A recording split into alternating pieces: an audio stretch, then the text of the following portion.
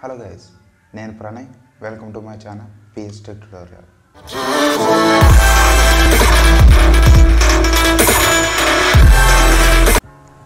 Okay, మనం ఈరోజు bitcoin గురించి అయితే తెలుసుకోబోతున్నాం. అసలు బిట్కాయిన్స్ అంటే ఏంటి, అసలు బిట్కాయిన్స్ మనం ఎందుకు యూజ్ చేస్తాం అవన్నీ ఈరోజు మనం ఈ వీడియోలో మనం తెలుసుకున్నాం. దానికి ముందు నా ఛానల్ సబ్స్క్రైబ్ చేయకపోతే వెంటనే కింద సబ్స్క్రైబ్ బటన్ క్లిక్ చేసి నా ఛానల్ని వెంటనే సబ్స్క్రైబ్ చేసుకోగలరు. ఓకే, బిట్కాయిన్స్ అంటే ఏంటి? బిట్కాయిన్స్ అంటే peer to peer electronic cash system అనమాట. లేదంటే మనకి క్రిప్టో కరెన్సీ అని కూడా పిలుస్తారు, లేదంటే ఇంకా మనకి డిజిటల్ కాయిన్స్ అని కూడా పిలుస్తారు. ఓకే, ఈ క్రిప్టో కరెన్సీ అంటే ఏంటి, వీటికి ఇంకా మన నార్మల్ కరెన్సీకి డిఫరెన్స్ అనేది మనం తెలుసుకుందాం. మన నార్మల్ కరెన్సీ అనేది మనం తాకచ్చు, ఫోల్డ్ చేయొచ్చు, జోబులో పెట్టచ్చు. అంటే దీనికి ఒక ఫిజికల్ ఫామ్ అనేది ఉంటుంది. ఓకే, ఇప్పుడు నేను నార్మల్ కరెన్సీ తీసుకెళ్ళి ఒక కూరగాయల వాడికి ఇస్తా, వాడు తీసుకుంటాడు. అండ్ ఒక 5 స్టార్ హోటల్లో ఇస్తా, వాడు తీసుకుంటాడు.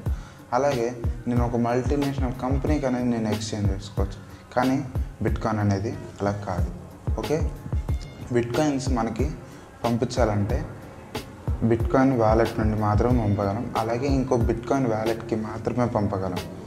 ఎగ్జాంపుల్, మనం పేటిఎం అయితే తీసుకున్నట్టయితే పేటిఎం వ్యాలెట్లో మనం క్యాష్ ఓన్లీ ఒక పేటిఎం యూజర్కి మాత్రమే పంపగలం, లేదా ఏదైనా పేటిఎం సంబంధించిన వాటికి మాత్రమే పంపగలం. అది మీకు అందరికీ తెలిసిందే. బిట్కాయిన్ కూడా సేమ్ అంతే. బిట్కాయిన్స్ ఓన్లీ బిట్కాయిన్ వ్యాలెట్కి మాత్రమే పంపగలం. ఎదుటి వాళ్ళు బిట్కాయిన్ యాక్సెప్ట్ చేస్తే మాత్రమే మనం బిట్కాయిన్స్ వాళ్ళకి పంపగలం. అంటే ఇప్పుడు నేను ఒక ఫోన్ కొనాలనుకోండి, 15,000 అనేది దాని ప్రైస్ ఉందనుకోండి అప్రాక్సిమేట్గా. ఇప్పుడు నేను వాడికి 15,000 అనేది వాడు బిట్కాయిన్స్ తీసుకుంటే బిట్కాయిన్స్ అనేది మనం పే చేయొచ్చు. కానీ వాడు బిట్కాయిన్స్ తీసుకోకపోతే మనం ఖచ్చితంగా మన దగ్గర ఏదైతే మనీ ఉందో, క్రెడిట్ కార్డు, డెబిట్ కార్డు, లేకపోతే క్యాష్, దాంట్లో మాత్రమే మనం పే చేయగలం. సో బిట్కాయిన్స్ గురించి ఇంకా డీటెయిల్గా మనం డిస్కస్ చేస్తే, బిట్కాయిన్స్ అనేది డీసెంట్రలైజ్డ్ కరెన్సీ అనమాట. డీసెంట్రలైజ్డ్ కరెన్సీ అంటే ఏంటి? డీసెంట్రలైజ్డ్ కరెన్సీ అంటే దీనిపైన ఎవరికి అథారిటీ అనేది ఉండదు. ఏంటి, నిజమే? ఎస్, నిజమే. ఎందుకంటే దీనికి ఇది ఒక ఆల్గరిథం పైన అయితే మనకు నడుస్తుంది. దీనిపైన ఒక హెడ్ ఉండడు, ఒక బ్యాంక్ ఉండదు. ఎలాగైతే మన కరెన్సీ తీసుకుంటే మన కరెన్సీ పైన ఆర్బీఐకి లేదంటే మన సెంట్రల్ గవర్నమెంట్కి అనేది అథారిటీ ఉంటుంది. ఎగ్జాంపుల్, డిమానిటైజేషన్ అయింది, వాళ్ళు ఎప్పుడంటే అప్పుడు మనకి నోట్స్ చేంజ్ చేయొచ్చు. ఇప్పుడు కొత్త 500 నోట్స్, 2000 నోట్స్ తెచ్చారు. కానీ బిట్కాయిన్ అలా కాదు, దాన్ని ఎవరు మార్చలేరు. ఎందుకంటే దానికి ఒక ఫిజికల్ ఫామ్ ఉండదు. అలాగే ఒక అడ్మిన్ అనేది ఉండదు. అందుకే అది ఇంత పాపులర్ అయి ఉండొచ్చు. మనకి డార్క్ వెబ్లో వాటిలో వీటిని బాగా యూజ్ చేస్తారని ఇన్ఫర్మేషన్ వచ్చింది. డార్క్ వెబ్ గురించి నేను నెక్స్ట్ వీడియోలో అనేది చెప్పబోతున్నాను. దానికి నా ఛానల్ మీరు సబ్స్క్రైబ్ చేసుకుంటే వెంటనే మీకు అప్డేట్ అనేది వస్తుంది, ఆ వీడియో చేసిన వెంటనే. ఓకే, అంటే హ్యాకర్స్ని వీటిని బాగా యూజ్ చేస్తూ ఉంటారు. అంటే బిట్కాయిన్స్ని హ్యాక్ చేయొచ్చా? లేదు. బిట్కాయిన్స్ అనేవి చాలా సెక్యూర్ అనమాట. ఇది ఒక హ్యాక్ సిస్టమ్ పైన నడుస్తూ ఉంటాయి. బిట్కాయిన్స్ అనేవి హ్యాక్ చేస్తారు. కానీ మీరు ఇప్పుడే చెప్పారు కదా హ్యాకర్స్ వీటిని బాగా వాడతారని.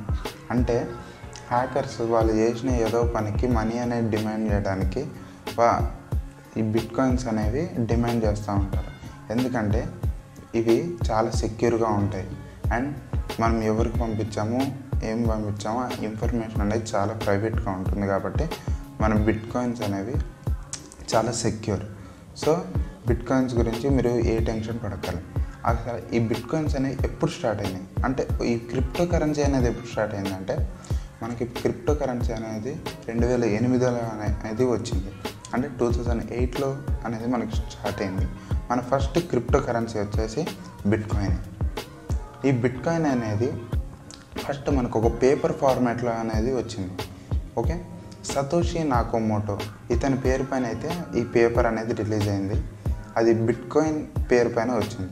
అంటే బిట్కాయిన్స్ అనేవి మన ఫస్ట్ క్రిప్టో కరెన్సీ. ఈ క్రిప్టో కరెన్సీ ఎలా వాడచ్చు, peer to peer electronic cash system గురించి ఇతను క్లియర్గా అనేది ఎక్స్ప్లెయిన్ చేసి ఒక పేపర్ తయారు చేసి అనేది పబ్లిష్ చేశాడు. ఓకే, మనకి 2009లో అయితే పబ్లిష్ అయింది. అంటే బిట్కాయిన్స్ అనేది 2009లో మనకి ఇంప్లిమెంట్ అయ్యడం అయితే జరిగింది. సతోషి నాకోమోటో ఇంట్రడ్యూస్ చేశారని అయితే మనం 2009లో చూడొచ్చు. కానీ సతోషి నాకమోటో ఎలా ఉంటాడో ఎవరికి తెలియదు. అసలు అతను ఒక ఇన్విజిబుల్ పర్సన్ అన్నట్టు, అతని గురించి ఎవరికి తెలియదు. కానీ సతోషి నాకమోటో గురించి తెలుసుకుంటే అతను ఒక ఇంటెలిజెంట్ కంప్యూటర్ ప్రోగ్రామర్ అని అయితే మనకి చెప్తారు. ఇతను ఒక ఆల్గరిథంని అయితే డెవలప్ చేశాడు. ఈ ఆల్గరిథం పైన మనకి బిట్కాయిన్స్ అనేది నడుస్తూ ఉంటుంది. బిట్కాయిన్స్ అనేవి SHA-256 ఆల్గరిథం పైన అయితే నడుస్తుంది. అంటే సెక్యూర్డ్ హ్యాష్ ఆల్గరిథం అనమాట. సో ఈ ఆల్గరిథం పైన అయితే నడుస్తుంది. ఈ ఆల్గరిథం గురించి నేను ఫర్దర్గా అయితే నేను ఎక్స్ప్లెయిన్ చేస్తాను. ఈ ఆల్గరిథం చాలా సెక్యూర్డ్ ఆల్గరిథం అనమాట, హ్యాషెస్ పైన నడుస్తుంది. ఈ ఆల్గరిథం బట్టి మనం చూసుకుంటే ఓన్లీ 21 మిలియన్ బిట్కాయిన్స్ మనమే జనరేట్ చేయాలి. అంతకు మించి బిట్కాయిన్స్ అనేవి రావు. అంటే మీకు ఇప్పుడు ఉన్న బిట్కాయిన్స్ 21 మిలియన్ లేవు. అంటే మనకి ఓన్లీ అప్రాక్సిమేట్లీ 10 lakhs బిట్కాయిన్స్ మాత్రమే మనకి ఇప్పుడు ప్రస్తుత కాలంలో నడుస్తున్నాయి. మిగతావి అనేవి ఎక్కడున్నాయంటే అవి ఇంకా మార్కెట్లోకి రాలేదు. అవి ఎలా వస్తాయి? మీకు బిట్కాయిన్స్ అనేవి మన కరెన్సీ లాగా ఎప్పుడంటే అప్పుడు జనరేట్ కావు. ఎందుకంటే అది డీసెంట్రలైజ్డ్ కరెన్సీ అండ్ ఇవన్నీ జనరేట్ చేసుకోవాలి. అవి ఎలా జనరేట్ చేస్తారు, ఎవరు జనరేట్ చేస్తారు? దానికి ముందు ఈ బిట్కాయిన్స్ అనేవి మనకి ఎక్కడ దొరుకుతాయి, మనం వీటిని ఎక్కడ పర్చేస్ చేయొచ్చు, మనం ఎక్కడ అమ్మచ్చు అంటే నేను కొన్ని వెబ్సైట్స్ అయితే మీకు చెప్పబోతున్నాను. యూనికాయిన్, coin secure, బయ్యూ coin, local bitcoin and జెప్పే.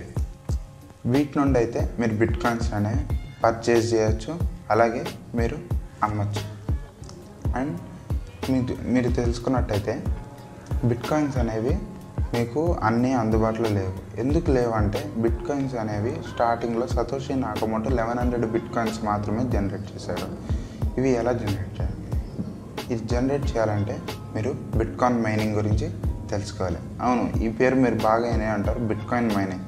Bitcoin mining అనేది బిట్కాయిన్స్ అనేవి మైన్ చేస్తూ ఉంటారు. అంటే ఏదో తవ్వేయడం కాదు ఫ్రెండ్స్, అంటే ఒక హ్యాష్ అనేది క్రియేట్ చేస్తారు.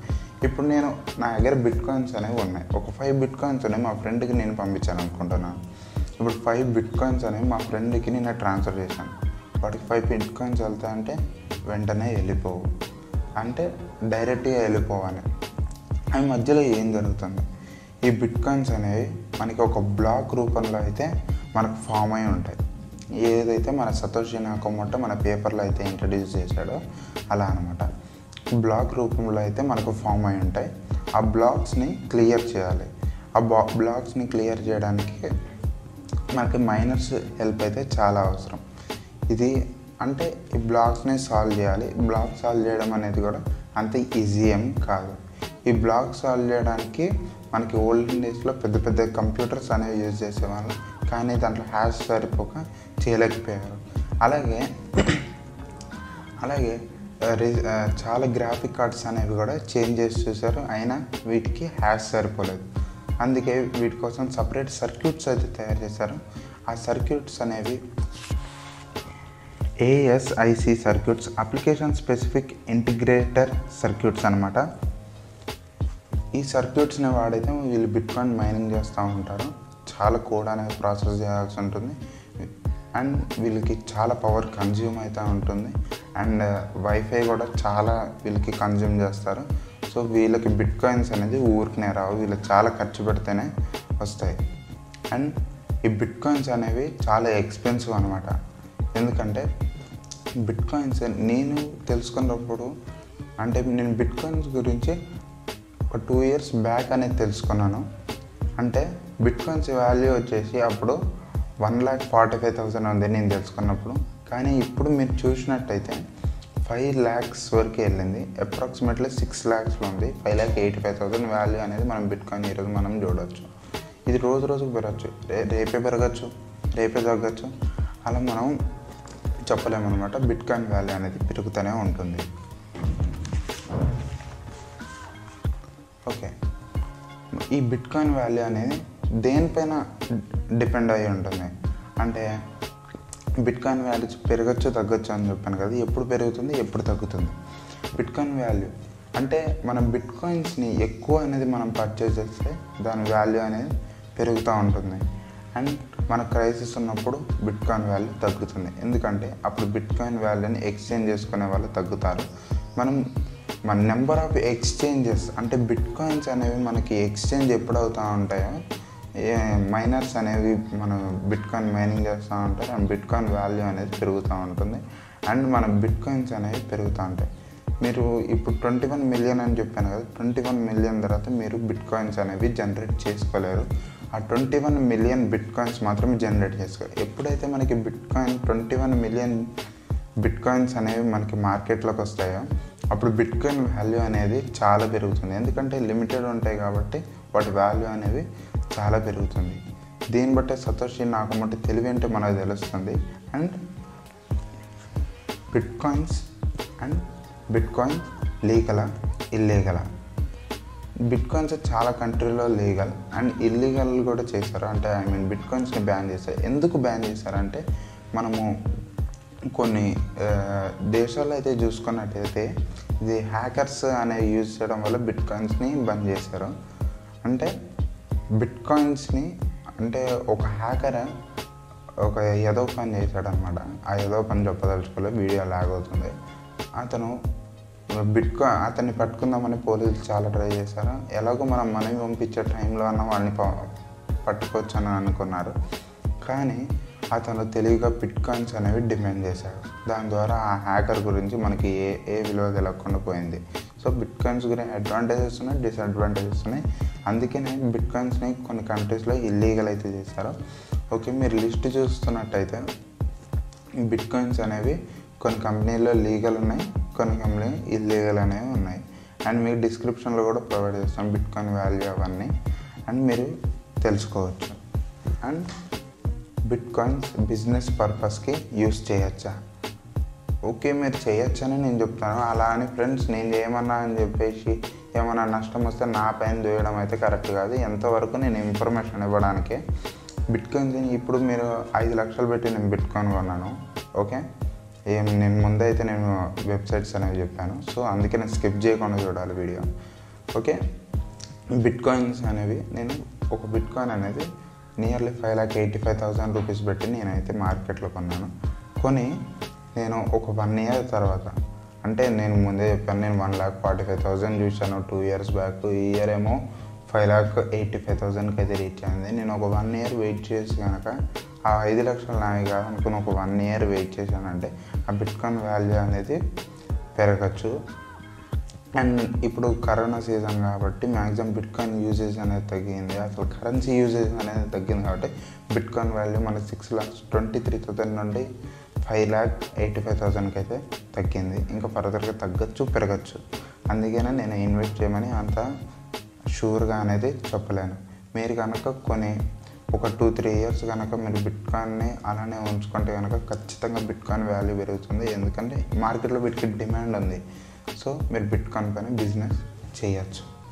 అండ్ ఫ్రెండ్స్ ప్లీజ్ నా వీడియో కనుక మీకు నచ్చినట్టయితే ప్లీజ్ కింద సబ్స్క్రైబ్ బటన్ అయితే క్లిక్ చేసి బెల్ ఐకాన్ క్లిక్ చేయండి. అలాగే ఫేస్బుక్లో, ఇన్స్టాగ్రామ్లో, ట్విట్టర్లో అనేవి నన్ను ఫాలో అయ్యి డే టు డే అప్డేట్స్ అనేవి తెలుసుకుని ఇలాంటి ఇంట్రెస్టింగ్ వీడియోస్ కోసం వెంటనే మీరు చూస్తూ ఉండండి Pstechtutorial.